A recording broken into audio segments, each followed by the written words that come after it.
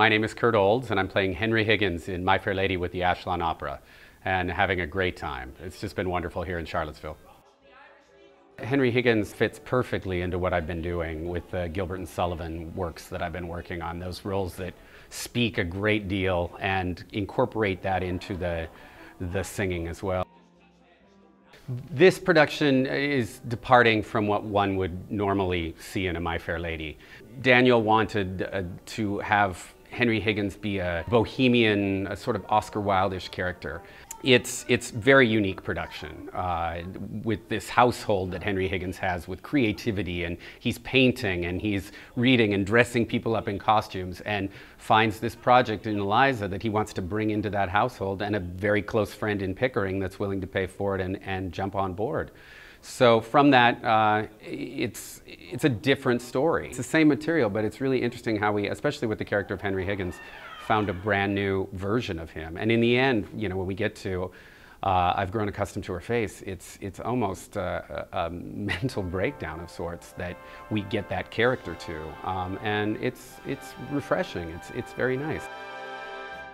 When I arrived for my costume fitting, I saw these very garish costumes, really profoundly different. And these were lavish. I mean, just beautiful costumes. The Ascot costume is, you know, this, what I've called Dijon in the show, this mustard colored, very saturated colors, and big short shirts that, you know, almost have a Hamlet feel to them, and they're striking.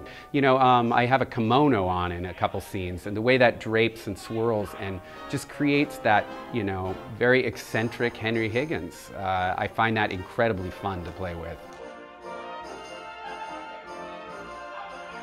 I do look forward to getting out on stage, but I do get nervous. I think you have to get nervous. It's part of it. There's good nervous and there's bad. But if I've done my homework and I've been through rehearsal and I'm raring to go, then no, you get nervous with the butterflies, and then you can launch onto the stage and do what you need to do and enjoy it to the fullest.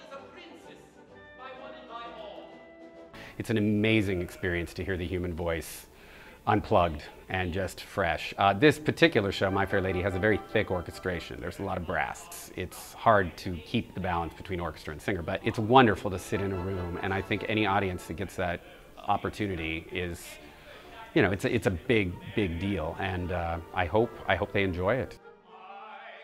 The audience response is wonderful, and it changes your performance as they take the ride with you. And you know, My Fair Lady's not a short musical. It has a long through line, and it's wonderful as we approach those final moments in the show, and you feel the audience is just riveted, you know, and all that. It's wonderful to see those people that choose to participate and sit forward, and it's that connection through this piece is just really rewarding, much more so than most shows.